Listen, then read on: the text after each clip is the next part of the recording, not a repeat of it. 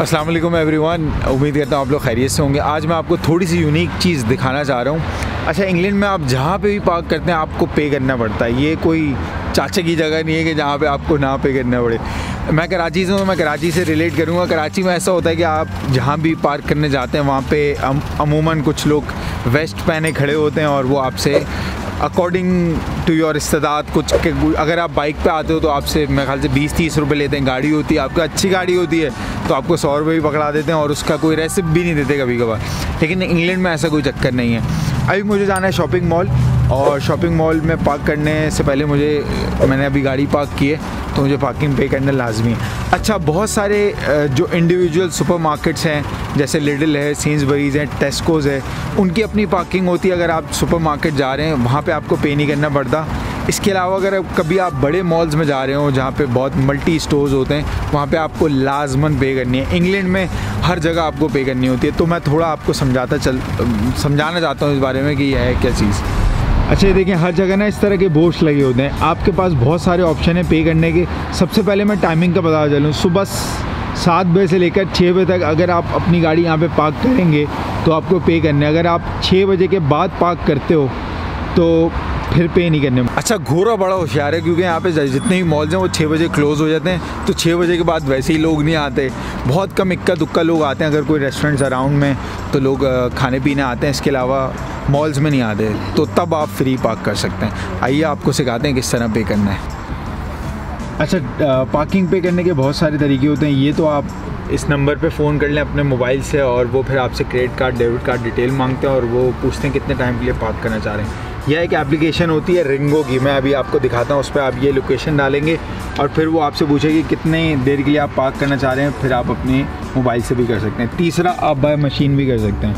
आप ये मशीन में कॉइन डालें और पार्किंग पे कर सकते हैं। अच्छा, पार्किंग पे करने के बहुत सारे तरीके होते हैं। ये तो आप इस नंबर पे फ़ोन कर लें अपने मोबाइल से और वो फिर आपसे credit card, debit card detail मांगते हैं और वो पूछते हैं कितने टाइम के लिए पार्क करना चाह रहे हैं।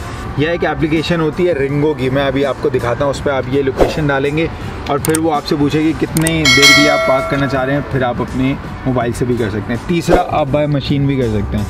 आप ये मशीन में कॉइन डालें और पार्किंग पे कर सकते हैं। अच्छा, ये एप्लीकेशन है रिंगो, मैंने अपने मोबाइल पे खोल ली है, ठीक है।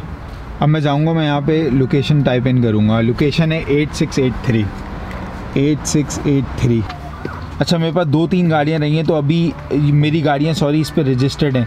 अब मैंने अपनी गाड़ी यहाँ से सेलेक्ट की, डन, ठीक है।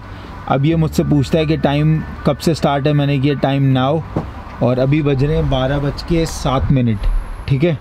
और फिर मैंने यहाँ से किया डन और फिर नीचे सेलेक्ट करना होता है 1 our, 2 our and I want to take 2 hours.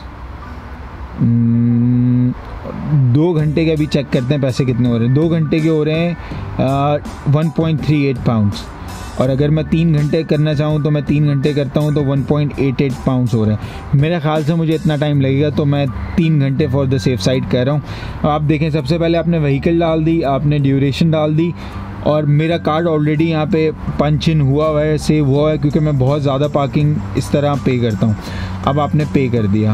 When you click on पे तो वो आपको your booking session has been booked, view session. अब आपने व्यू सेशन पे गए। अब आप देखें कितनी आसानी है। अब आपको बता रहा है कि मैंने 3 घंटे बुक किया था, 2 घंटे 59 मिनट्स रह गए हैं, तो ये हमारा टाइम है। और यूजुअली ये लोग मैसेज भी कर देते हैं, जब एंड हो रहा होता है तो आपको मैसेज कर देते हैं कि आपका टाइम ख़त्म होने वाला है। अच्छा, अगर आप कॉइन से पे करते हैं, जैसे मैंने आपको बताया 3 घंटे का मैंने 180 पे किए, लेकिन अगर मैं कॉइन से पे करता हूँ तो मेरे 30 पेंस का फ़ायदा होता है। वहाँ मैंने 180 पे किया और यहाँ देखें 150 है। तो ये लोग चाहते हैं कि आप अपने यहाँ से कॉइन से पे करें, ये ज़्यादा कन्वीनियंट होता है। लेकिन मेरे पास कॉइन्स होते नहीं हैं तो मैं एप्लीकेशन से। अब ये देखें, मुझे मैसेज भी आ गया कि भाई आपकी गाड़ी जो है वो पार्क हो चुकी है और इतने बजे तक के, ठीक है।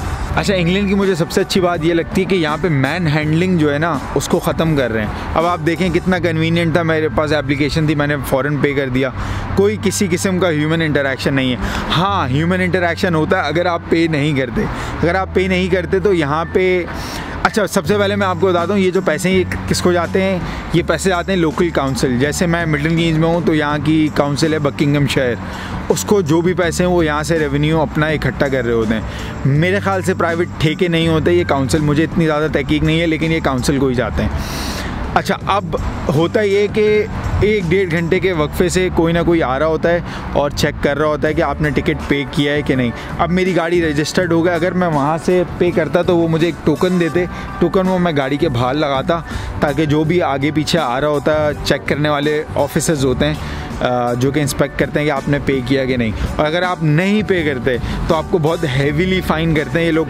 कभी 30 पाउंड फ़ाइन होता है, कभी 50 पाउंड होता है। तो इतने ज़्यादा पाउंड, इतने ज़्यादा पेनल्टी से बचने के लिए लोग क्या करते हैं कि आप पे कर देते हैं। मैंने ऐसा नहीं देखा कि लोग ना पे करते हों, अमूमन लोग पे कर देते हैं। अच्छा, रोड्स पे इस तरह की ना लाइंस होती हैं, एक जगह रेड होती है, एक जगह, ये सबसे कम सेगमेंट है, मतलब यहाँ पे सबसे सस्ती गाड़ियाँ पार्क होती हैं। तो 1 घंटे के 1.5 पाउंड होते हैं। अगर आप रेड में पार्क करते हैं तो रेड के तकरीबन 1 घंटे के 3 पाउंड भी होते हैं और 3.5 पाउंड।